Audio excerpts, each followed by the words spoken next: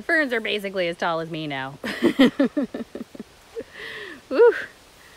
Trail's getting a little hard to follow. I think today is gonna be an example of type 3 fun, which is to say not fun at all. It's not fun when it's happening, and it's not fun to tell stories about it later. Oh, wasn't that crazy? We made it through that. Oh, no. This is just gonna suck today, and it's gonna suck talking about it. The bugs are insane today. Even with my bug shirt, bug net, and mosquito mittens, I am getting bitten a considerable amount. I mean, imagine a game of darts. You know, instead of having 2 darts to hit a target, the mosquitoes have 100 darts to hit a target. So, like on my mosquito mittens, when I'm hiking, when I'm using my trekking poles, they are climbing down in the crevices and like weaseling their way in there. So they are winning. They are winning today. I was actually, before I got to the Bob Lake Forest Campground where I met Patty and Dave 2 days ago, I was starting to panic because I remembered, I think this is right, that Bob Lake was the campground that Luke Jordan, aka Strider, trail name Strider, that was the campground where he ended up sleeping in a latrine because the bugs were so bad. And I'm just get to slack pack today. Thank you, Patty and Dave. I'm gonna actually try to do about 20 miles today, and I'm just praying that that gets me out of whatever the hell is going on in here with the mosquitoes. Good news is we're already at mid-July, so this can't possibly last for much longer, right? Yeah, right. Today is not going to be about enjoying the forest probably at all. Today is really going to be about getting the miles done. Sorry.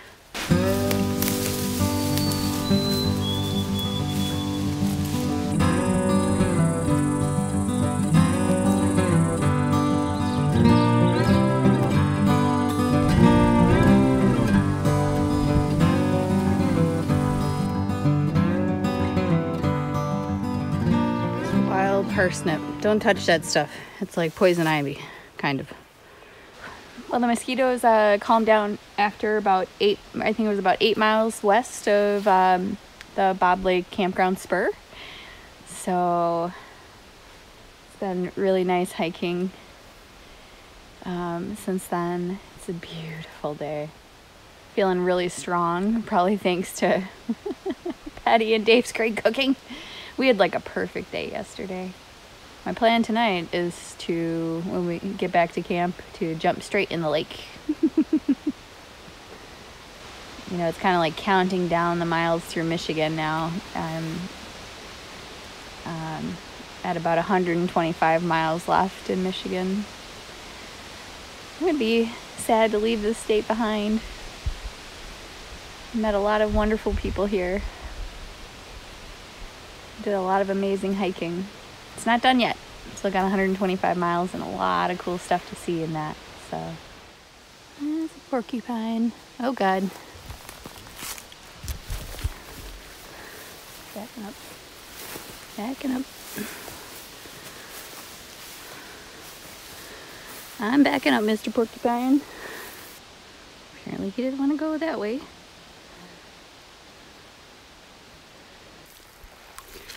This is really deep here. And I think it gets even deeper.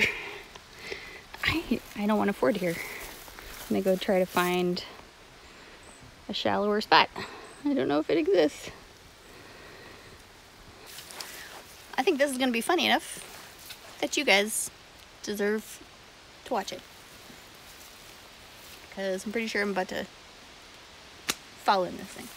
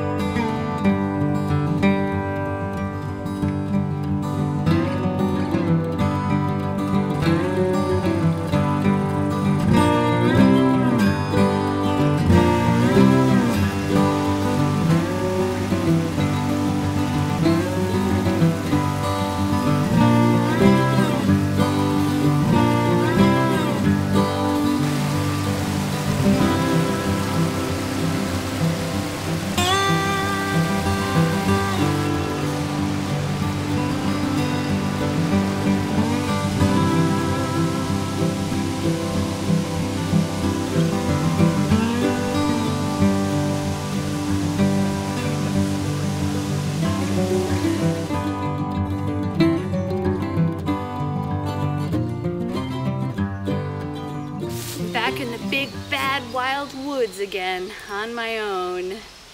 Patty just dropped me off back at where I left off yesterday near Okundakun Falls.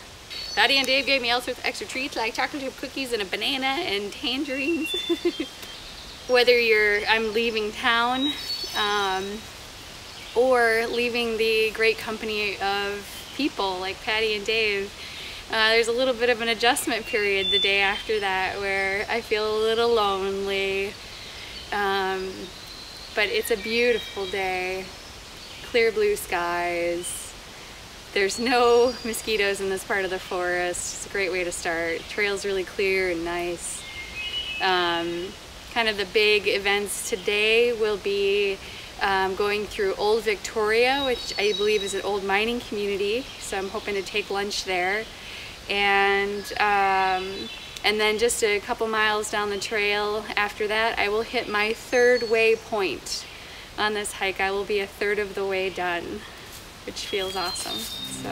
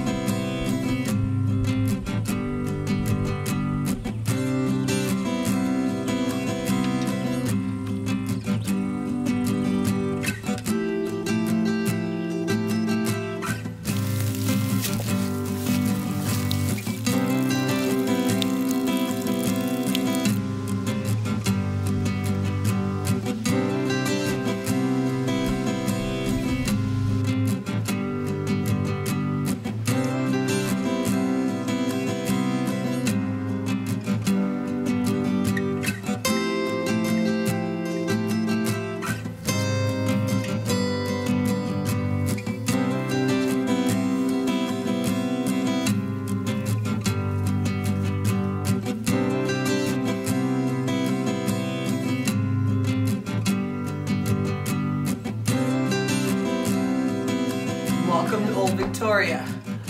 This was company housing for the copper mining company. Families would live downstairs, they would have boarders upstairs. Here's a picture of the Usamakis. That's one of the families that lived here. They had 9 children while they were here. When the youngest was born, the oldest was 15, so she was probably out being a servant in a boarding house or somewhere else. But this would have been the family bedroom. And the overflow of children would have been on straw mats on the floor. Wow. And upstairs there would be boarders, maybe 10, 11 guys, but in shift work. They wouldn't all be up there at one time. You're welcome to take a look upstairs. Okay. Thank you, Mary. You're welcome. Mary also drove me down the road to the spring so I could get some cold water. On a day like today, you need it. Thank you.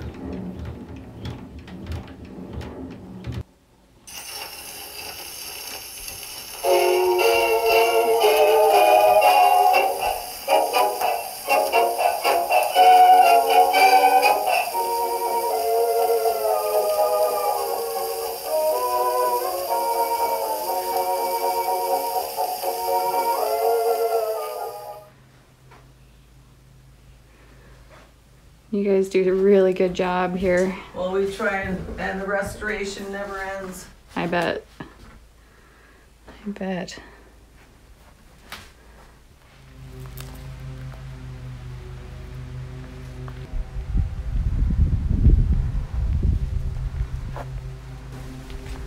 It's pretty cool that they let the trail go right through here.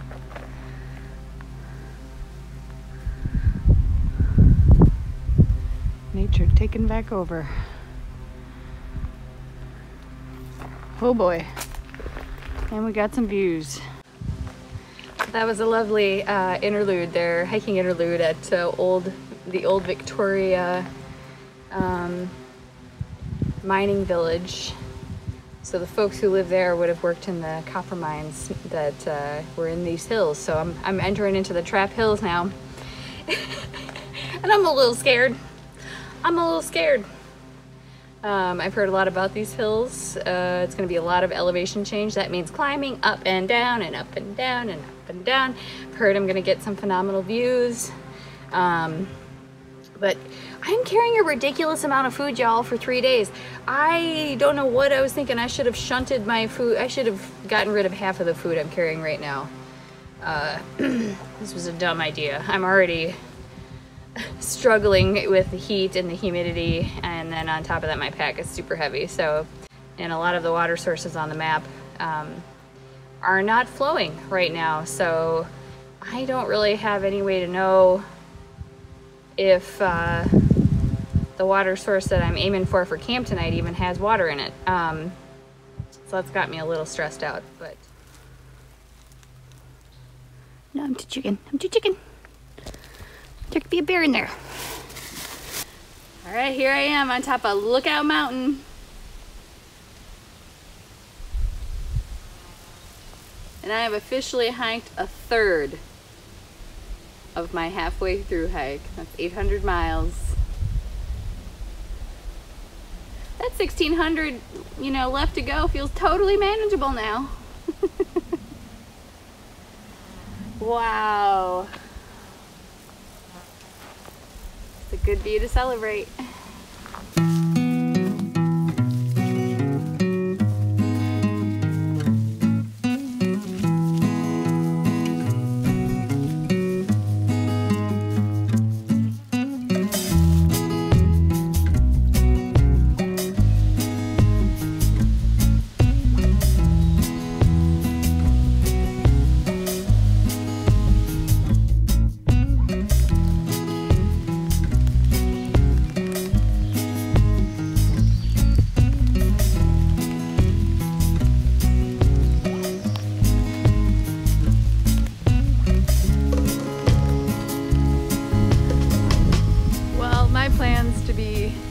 Been walking super early this morning to try to avoid the worst of the heat. It got scuppered by a pretty intense thunderstorm last night that started up at 3:45 in the morning, and then it just poured for like 4 hours. Everything I have is wet. Everything is wet. So new plan. I think it's like 9 o'clock. Just gonna have a cup of coffee, eat a giant breakfast, and head on out. I'm hoping to do at least 16 miles today, maybe 17. But we'll see what the Trap Hills have to say about that.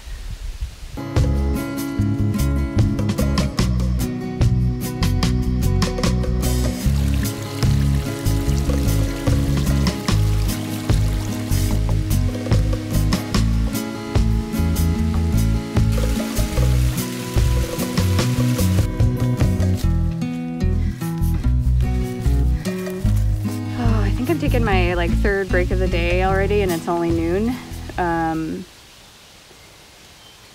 One thing that's very different for me on trail compared to my desk job life, as I think of it, is I have to really pay close attention to my body and what it needs. I'm constantly checking in with how I'm feeling, listening to the signals. In conditions like the ones I'm in today, where it's very humid. It hasn't gotten as hot yet as yesterday, I don't think, but the humidity was probably at like 90% this morning, right away after that thunderstorm. And so I've just been sweating buckets. I'm feeling like maxed out already. I'm feeling a little queasy, which can be a sign for me that I'm having some kind of hydration issue. The main one people are aware of is dehydration. I learned on my last long hike that there's a second one called hyponatremia, which is overhydration. When you get too much water, can be just as dangerous as dehydration. So I'm not sure what's going on with me today. It also could just be old school, just heat exhaustion, or I think I'm just gonna have to accept that I'm gonna have a harder time today and take lots of breaks and be very careful. As a solo hiker, I definitely don't want to develop any of those conditions, all of which really impact your ability to think clearly. That would be real bad. And I'm very, very conservative about things like that. when I'm hiking by myself. This isn't water. This is me checking the color of my urine. And it would appear to be completely clear, which is bad. I need to get some salt in me. Dang. I guess I overhydrated this morning. Dang it.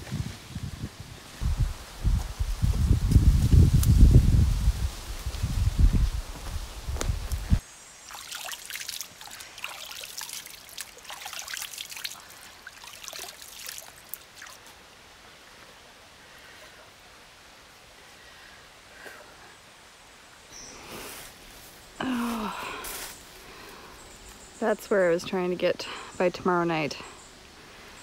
To do then a 6-mile road walk into town. That just does not feel possible right now.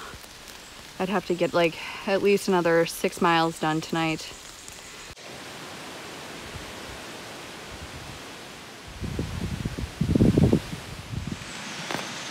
Well, somehow I managed to get 15.5 miles hiked today. I have no idea how. I struggled so much today. Sticking my head in that creek really helped. Hoping to go farther, but a massive thunderstorm rolled through and it sounds like it's starting up again. This would be the 3rd time it's rained in like the last hour and a half. And the inside of my tent is all wet. So I'm probably going to be all wet by the end of the night. Well, what are you going to do? It started pouring right as I was setting it up. Alright, I'm going to go to bed because my goal is to get up really, really, really early tomorrow. In the hopes that I can actually get into town tomorrow. But that would be 21.5 miles. 6-mile road walk after 15.5 miles through the trap hills. Kicking my butt. Trap hills. Good morning. Whew. All right, first half mile. Trap hills already kicking my butt for the day. Yesterday they literally kicked my butt. This rain is providing a new challenge with this elevation change. Everything's wet and also often covered with leaf litter. So I can't always see if you're stepping on a slippery rock, which is what I did yesterday. And I fell, and I fell directly, unfortunately, onto a very sharp, jabby rock that looked like this. It was blunt edged on the top. Luckily, probably could have been worse. Right on my left glute, and I bruised that muscle pretty deep. It hurt so bad yesterday that I was worried that I actually tore it. And I can't sit on it right now. But thankfully, hiking is fine. So I know it's not hurt too bad. I think it's just bruised. But got a later start, of course, than I wanted to, but I think early enough to make it to town. We'll see. And I'm super motivated because all of my stuff got wet. We had like 6 thunderstorms come through last night.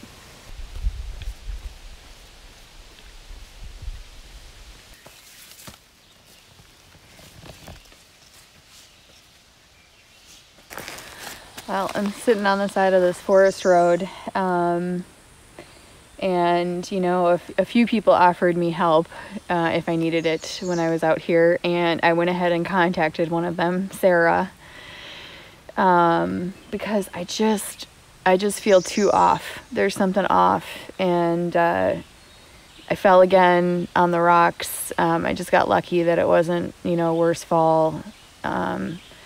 And I just feel really, really weak, and so weak that I just don't feel safe being out here alone right now. So I'm really sorry, Sarah.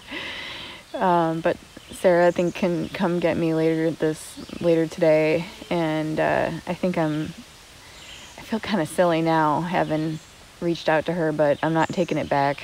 I just am feeling an instinct to get to town and kind of get some rest and regroup and see how I feel after a couple of days maybe. I hope I'm not making a big deal out of nothing, but I'm not really like that. My tendency is more like to push myself too far. So the fact that I'm actually willing to reach out for help right now, to me is all the confirmation I need that something's wrong, and I need to accept that and respond to it. If what's going on with me does turn out to be something medical, like maybe I'm just getting sick, or maybe I did pick up a tick bite that's, or something like that, or water illness. I don't have any symptoms like that to my knowledge. I'm just feeling super, super weak. So now I'm just going to sit here for a while and relax. Well, I made it safely to the Kantika Black Bear Resort in White Pine, Michigan, thanks to Sarah. Thank you, Sarah. Yesterday was a scary day, and the day before. I think that I unfortunately just had basically a physical breakdown on a stretch of trail that is just difficult to get on and off of. So I'm very lucky that Sarah reached out and I got to have a great day of hiking with her, and that she offered her help if I needed it. Even the first day on this last section, I did 20 miles and I just felt like a beast. I was telling Patty and Dave, like, I feel like my body is ramping up to a next level of capability and what it can do. And then the next 3 days was just me literally feeling like I could not get down the trail. What I may have to do is actually retreat and go home for a few days, or at least stay here for a few days. I mean, it could just be that I'm worn out after hiking the UP. Could be that simple, or it could be something more. But I think I'm just gonna, I don't know what I'm gonna do today. I don't know.